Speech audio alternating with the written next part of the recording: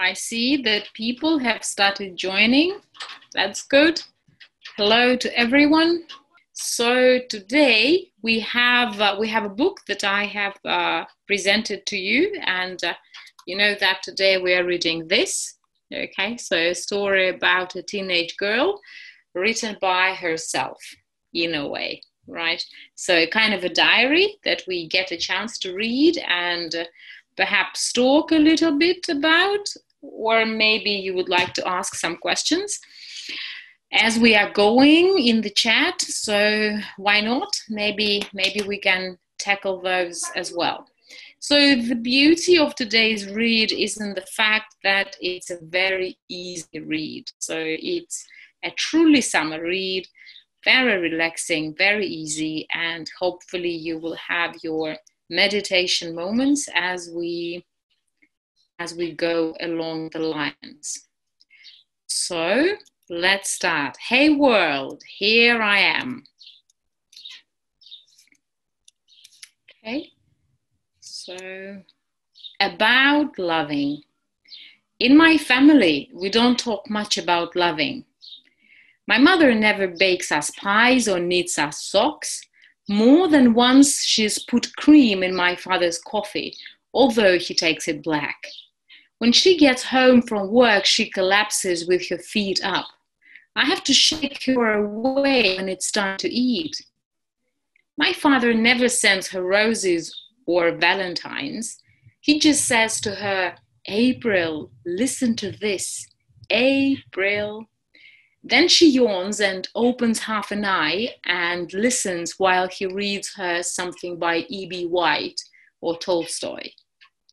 I listen too, and they listen when I find something so perfect it must be shared. Nobody ever says, not now, I'm busy. But nobody asks me about my homework either, and I do not wait to be told it's time for bed. If I want to floss my teeth, that's my affair. They couldn't care less. I used to think they didn't know I was there. If I disappeared, I thought they would never notice. But I was wrong. My father looks up all at once and asks me, Catherine, tell me, what is truth? And he doesn't go back to his book till he's heard my answer. My mother does leave me to get the supper ready, but she brings me home 10 brand new drawing pencils. Someday I'll send my mother 12 roses. Someday I'll knit my father a pair of socks. When I have children, I'll tell them it's time for bed. So far, so good? Yeah? You're coping all right? I think there are quite a lot of words that you already know and you see them in context, and that's the beauty of that. But I also ask them sometimes, what is truth? And I leave them to get the supper and bring them pencils. Loving isn't as simple as I once thought. Talking about it isn't what matters most. That's an interesting thought. Maybe you can give a comment in the chat what loving is to you. How do you understand loving? That would be a pleasure to read once we finish today. Yeah, how about that? And you see these lovely crayons done as a bouquet. Isn't that lovely? Today I will not live up to my potential. Today I will not relate well to my peer group. Today, I will not contribute in class. I will not volunteer one thing. Today, I will not strive to do better. Today, I will not achieve or adjust or grow enriched or get involved. I will not put up my hand, even if the teacher is wrong and I can prove it. Today, I might eat the eraser off my pencil. I'll look at the clouds. I'll be late. I don't think I'll wash. I need a rest. Have you ever felt that? Have you ever felt that you need this kind of today? I think Catherine has spoken very well about today. I think we all have this kind of days when we would like to have our eraser eaten off a pencil, right? If we have one.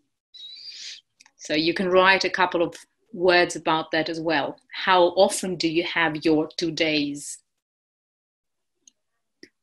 Growing pains. Mother got mad at me tonight and bawled me out.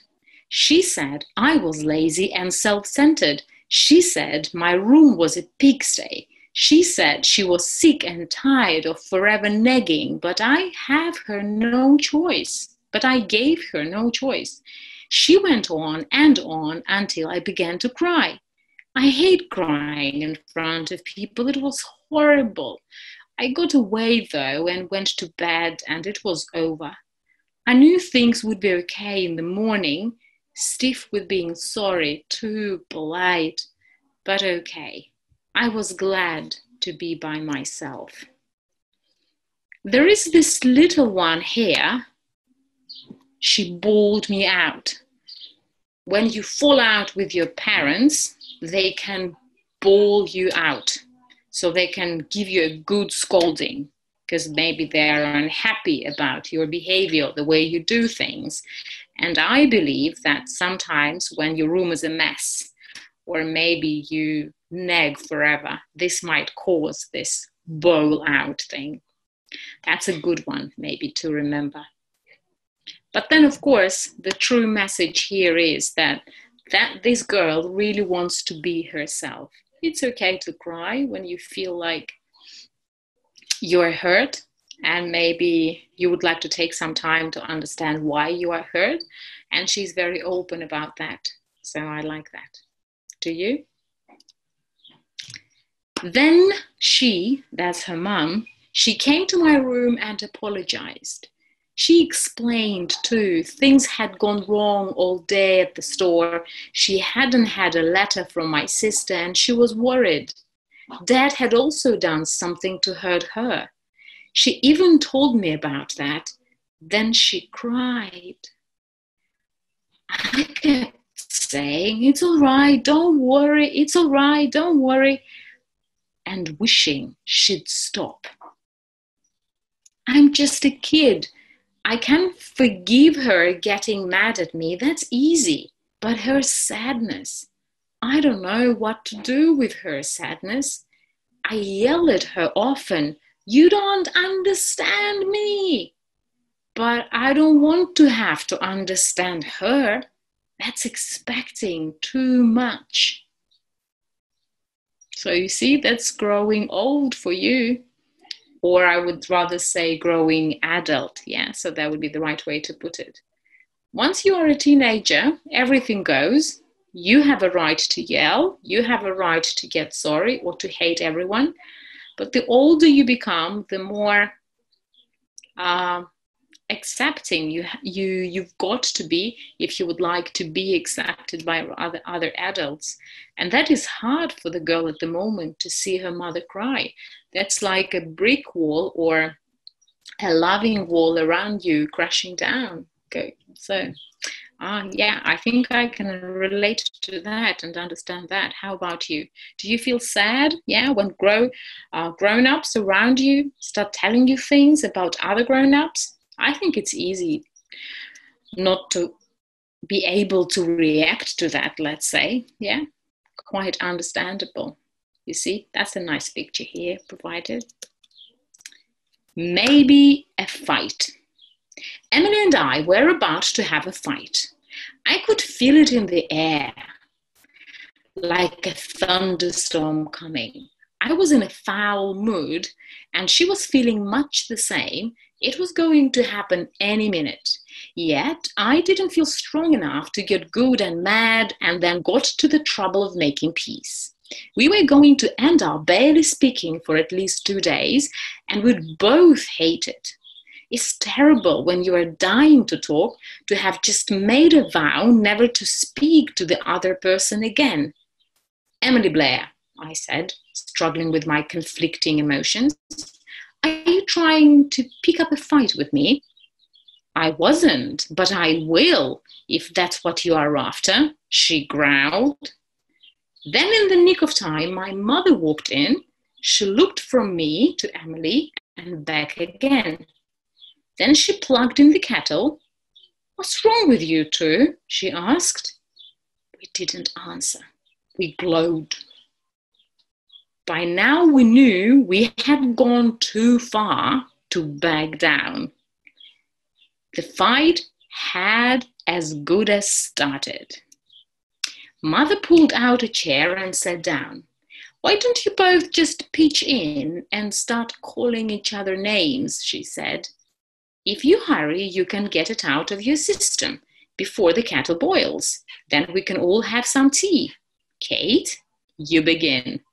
"Why me?" I yelled, feeling like an idiot. "Because you are the hostess, of course. Tell her," that's Emily, "tell her she is two-faced and bossy and preachy. Go on, Kate. Do I have to dictate your entire part?" "But she isn't. Not two-faced anyway," I said. "And we are both bossy sometimes." I ground to a halt. Emily had started getting out the tea things. "When I am preachy, you have it coming," she said over her shoulder. The kettle began to sing. Emily poured boiling water into the teapot. She kept her back turned. All at once, I knew I was going to laugh. No matter how hard I tried not to, I could feel giggles bubbling up inside me. I chuckled. Mother joined in, and when Emily turned around, she was wearing this silly grin. "Be careful, it's hot," she instructed, handing us each our mug. Then, holding her own aloft, she said, "To us, champion lightweight battlers of Riverside." "Don't forget me," my mother said. "I did most of the work." Then she took a swallow instead of just pretending like Emily and burnt her tongue. Afterwards, I asked Emily, "Did we have a fight or didn't we?" "Weren't you there?" was all she would answer. Don't you find it typical of two friends picking at each other? I think it can be very, very true. Lots of nice words, lots of interesting words. I would like to go back and just show you a couple here. Pitch in and start calling each other names, yeah? To get something out of your system, that would be another one, right? Preachy, right? So telling people what to do and what not to do. So being preachy there. Okay, so the kettle began to sing. That's a lovely verb to use when talking about how the kettle goes off. And then a couple of things here.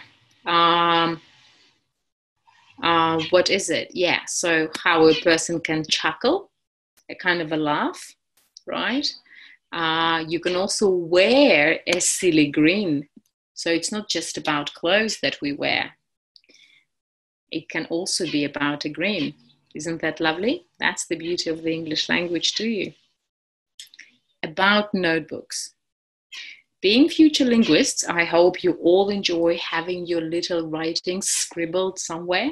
Maybe you have your notebook, maybe you have a diary, maybe you have a piece of paper where you write a shopping list. That'll do for now. And that's about Catherine's notebooks. She loves them. I love the first page of a new notebook. I write the date crisply, clearly, neatly. My whole name marches exactly along the line. The spaces are always even. The commas curl just so.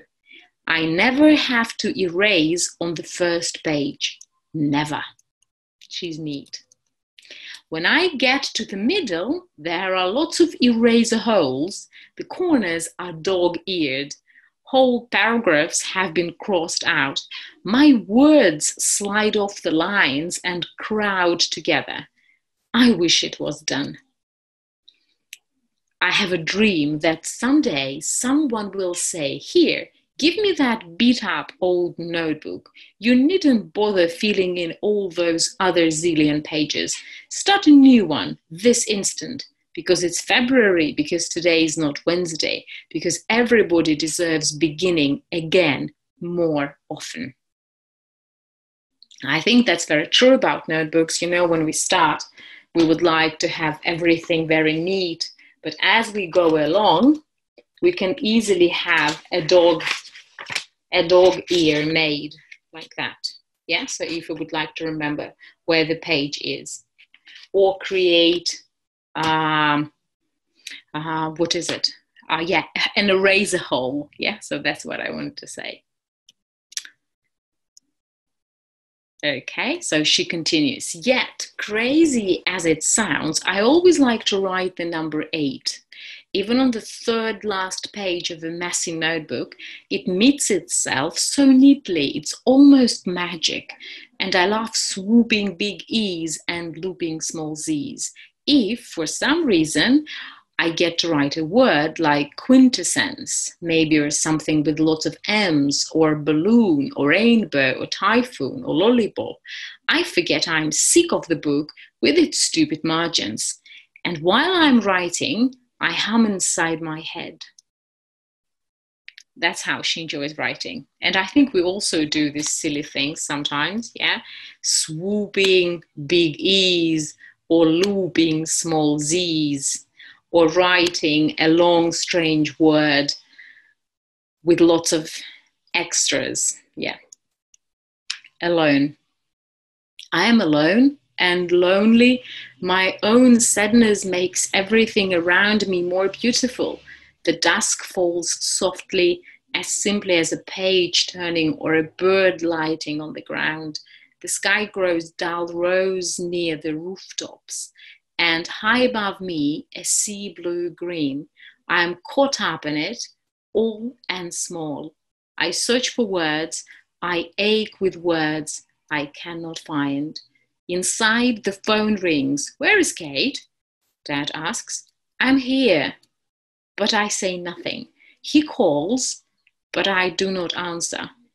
She's not in yet, he says to someone. I'll tell her you phoned. I could go in. Soon it will be supper time anyway, time for eating and talking and being part of things, belonging again to the horrible, boring, nice, funny, noisy, busy, angry, loving world of people. I'll go in when I have to, in half an hour. I'll even like it. Now I'll stay out here, hugging my separateness, my ownness. I'm alone. I'm lonely. I'm growing into me. Beautiful words, and very true. Separateness, own oneness, growing into yourself. Lovely. I think we all need these moments, don't we? How do you grow into yourself? Write in the chat. That would be nice to read out later. How do you grow into yourself, guys? Oranges. I peel oranges neatly. The sections come apart cleanly, perfectly in my hands. When Emily peels an orange, remember that's her friend, she tears holes in it, chews squirts in all directions. Kate, she says, I don't know how you do it. Emily's my best friend. I hope she never learns how to peel oranges. I think we all love being expert in some things. And whenever we get a question, how do you do that? We might feel a little bit proud so that we could show to people what we do. And if they cannot replicate what we do, we sometimes may feel even happier for having this opportunity to teach this person this ongoing thing that he asks for. So that is friendship to you as well. Do you peel oranges all right? Did you know that these parts of oranges are called sections and not pieces?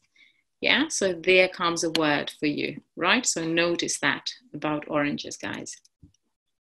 Every so often, Every so often, my father tries making bread. He's too impatient, though. He puts in on top of the radiator to make it rise faster. And I doubt if he needs it all as long as the books say he should. He likes to see results. When it's baking, the whole house smells like heaven. But you do have to hurry and eat it while it's fresh. The next day, it's almost too heavy to lift. The mood only strikes him once every couple of years. Mother shakes her head and gets out of his way, but I sit around and cheer him on. It's exciting. I've no idea what starts him off on bread making, but I'm glad he does it. It makes him ridiculous, mysterious, and my own particular father. Yeah, she does write in a very loving way about her father. And that's a nice thing that we have it in here. It gets out of his way. Yeah, so mother shakes her head and gets out of his way. She gives him space to do that, right? But this idea of making bread doesn't start him off. Yeah, so he doesn't do that very often. It is once every couple of years. That's a nice hobby. Do you have a hobby that you do once every couple of years? Have you tried anything as fragmented as that? Spaced in time, I could say. I told you so. My mother never says, I told you so. She doesn't believe in it. She calls it rubbing salt into the wound. But sometimes her silences are so loud that we wish she'd give in for once and get it off our minds. Okay, so before we jump further, well, of course, you know this one. Yeah, so when you have a sore part and someone rubs something in, so you feel even worse than you're already feeling. And then, of course, the beauty, notice the beauty of this word, silence in plurals. She has her silences that are so loud. And I think when you truly feel for someone in your family or a friend of yours, and when this person is mad and goes silent, then of course you can notice that instantly. And this isn't something that I'm sure you like. Okay, so this is too noticeable and you would like this person to speak up and speak to you and turn to you and spend time with you. Mother has a talk with me. I want to have a talk with you, Catherine, my mother said. She never has talks with me and she doesn't call me Catherine. Yes, I said on guard, intrigued. I've been told that you've been seeing a lot of that Nelson boy, she said. She sounded slightly nervous. I wanted to laugh. I only wished the rumor were true. But I said coolly, I don't like some of your friends, but I don't consider it my business to mention it. Your sudden disappearances speak volumes, Mother said, relaxing. And your trapped look when you haven't made your getaway in time. I laughed and told her the truth. I really like Dave Nelson. So does every other girl in school, but he hardly knows I'm alive. Mother gave me a long, thoughtful look. Maybe we should see about having your hair properly styled, she said. My mouth dropped open. Well, Mother said, going pink, I don't want you conspicuous, but I don't want you invisible either, Kate. I went to bed confused, but mostly amused at Mother. See, isn't it beautiful? The girl's mom wants her to look good in front of the boy that she's attracted to. That's a very strong relationship, don't you think? When your mother or either of your parents want to do something for you so you wouldn't, as she says, look invisible, unnoticed, right? Working parents. I've read lots of articles about working mothers. I have a working mother. I also have a working father. And I think he deserves mention. yeah, there's a funny picture of her father working. He's got to be, yeah, so doing some work with maybe his accounts or at a shop. So probably he works at a shop, at a bookshop. Working parents.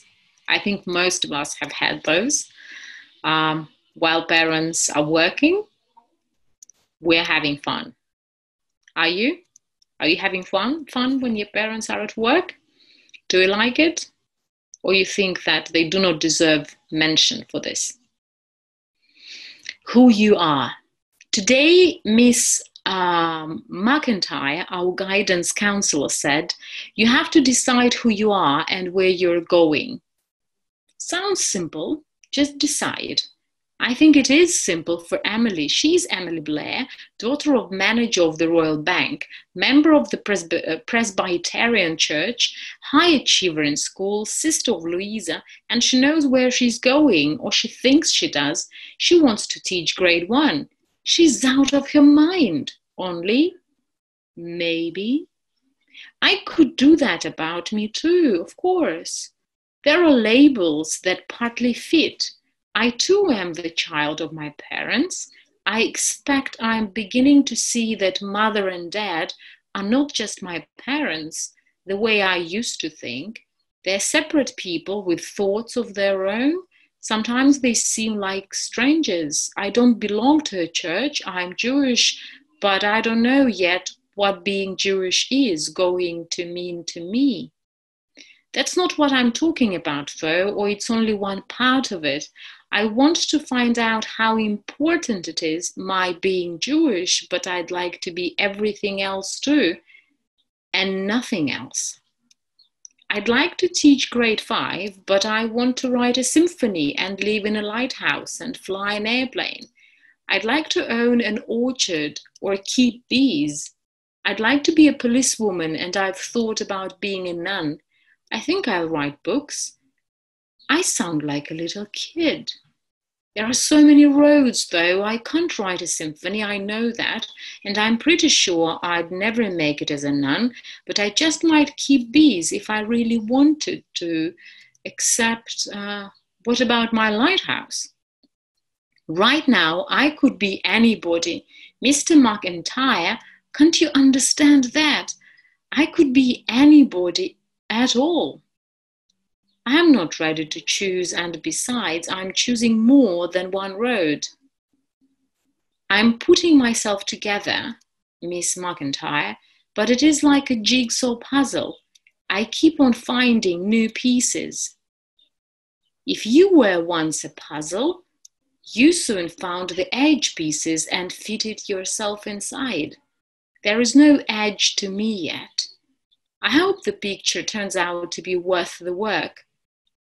I hope I never discover an edge. Okay, guys? That's our reading for today. And that's a beautiful piece to finish with. Who you are and how easy it is to think of what you want to be for some people, and then how difficult it can be to actually become someone. And then, of course, there is, well, a big thought in here. If you were once a puzzle, you soon found the edge pieces and fitted yourself inside. I don't know, do you feel as a puzzle sometimes? And I think we never want to discover an edge. We would like our wishes, ideas, dreams match so that we can all attain something we mostly want to have, to do, to feel, to like, to love. So I hope you never discover an edge. Let's see, what comments have we got? I know that I've asked you for some comments. I think when you get older, you become wiser. Well, Daria, this can be true, but at the same time, do you know old people who might be a little bit silly? That is possible. I don't think that wisdom comes with age, but it definitely comes with thinking, don't you think?